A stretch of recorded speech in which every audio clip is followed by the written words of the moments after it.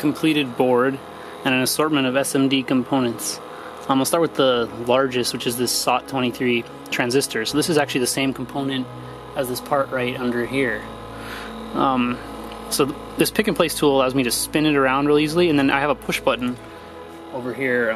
It's kind of hard for me to show you, but this little button, so I push this button and it releases the component.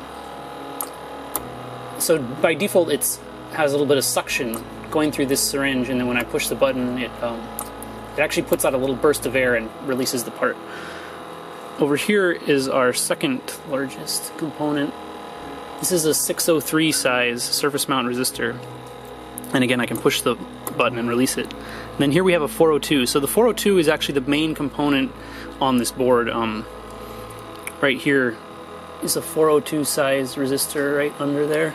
So let's see if I can place it next to it. So put it down there. Oh, put it down there and release the button. So now you see right here we have two side by side. This is the one I just put down. I'm going to grab it back up, put it back over here. The 603 is actually used over here. So that's a 603 size when you need a little bit higher current rating. And then here's a 201. So the 201 is a very small part. There aren't actually any on this board. We use them on some smaller boards, but they're a little bit too finicky to do by hand. But your cell phone and those kind of devices all have the 0201 size. And I'll show a couple things on this board. When I soldered it originally, one of the boards didn't quite reflow all the way on the right side of this IC, so I had to resolder that. And there's also one error on this prototype. This is a first gen of this particular one, and this jumper wire you'll notice here replaces a track that wasn't completed. Other than that, everything went pretty well on these boards. You can see all the really fine, this is the QFN package and TQFP.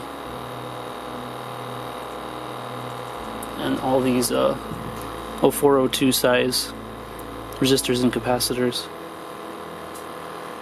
Here's an 805 capacitor because you need a larger size to actually get the required capacitance of 10 microfarads here.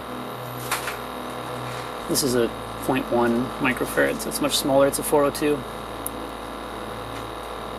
And I think that's it.